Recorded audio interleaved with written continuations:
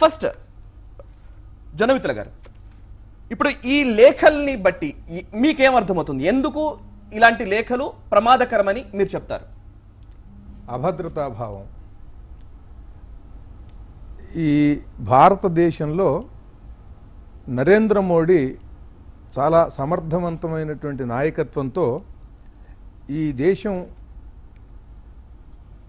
ఏ విలువలకి నిలబడుతుందో ఆ విలువల కోసం నిలబడి అందరినీ సమానంగా చూస్తూ అందరికీ సంక్షేమాన్ని కల్పిస్తూ ఎటువంటి శత్రువుల దాడినైనా తిప్పికొట్టేటట్టుగా పటిష్టంగా ఈ దేశం దృఢంగా నిలబడాలి అనే విధంగా దేశాన్ని తయారు చేస్తూ ఈ దేశ సంస్కృతి ఈ దేశంలో యొక్క మూలాలు విలువలను ప్రపంచ దేశాలన్నిటికీ కూడా చాటుతూ ఈ దేశంలో ప్రధానమైనటువంటి సంస్కృతి సంప్రదాయాలన్నీ కూడా దేని మీద ఆధారపడి ఉన్నాయో అది ఆరోగ్యం నుండి ఆత్మదర్శనం వరకు ఆత్మానుభూతి వరకు కూడా అందించేటువంటి యోగాని 190 దేశాల వారికి దాన్ని వివరించి ప్రపంచవ్యాప్తంగా దానికోసం ఒక రోజున అందరూ కూడా ఉత్సవం చేసుకుంటూ యోగాసనాలు వేస్తూ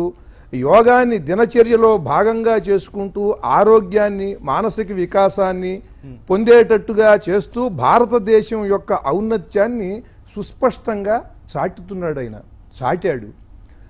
ఇది సుస్పష్టంగా భారతీయుల యొక్క గొప్పదనాన్ని ఈయన దానికి ప్రతినిధిగా నిలబడి ఈ దేశానికి ఒక వన్ని తీసుకొచ్చాడు. దాంట్లో సమస్య లేదు.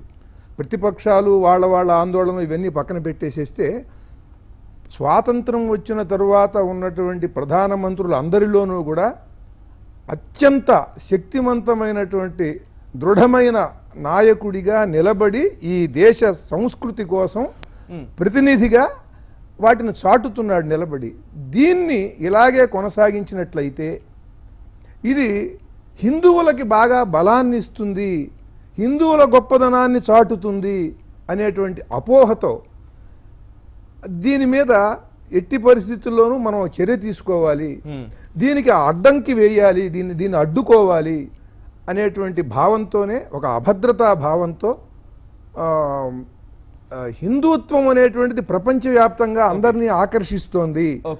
దాన్ని ఇక్కడి నుంచి పుట్టి పెరుగుతుంది కనుక ఈ దృఢపడుతున్నటువంటి చోటే దీన్ని బలహీనపరచాలి అనేటువంటి అభద్రతా భావంతో చేస్తున్నటువంటి ప్రార్థనలు చేయమనే ప్రార్థనలు తప్ప నిజంగా తెలిసిన వాళ్ళు ఎవరైనా ఏ మతస్థులైనా చేయవలసిన ప్రార్థన ఏమిటంటే ఈ దేశ ప్రజలందరం కూడా సమైక్యంగా ఉండి పరస్పర సహకారంతో మారినటువంటి సాంకేతికమైనటువంటి విజ్ఞానాన్ని అందిపుచ్చుకుని అందరం ఎదగాలి, అటువంటి దిశగా కృషి చేసేటువంటి నాయకుడిని బలోపేతం చేయాలి, అందుకు తగినటువంటి సద్బుద్ధిని శక్తిని మాకు ప్రసాదించమని మనం మన మతాన్ని ఆరాధించే ఆ దైవాలని మనం ప్రార్థించాలి. నిజంగా చేయవలసిన ప్రార్థన అది.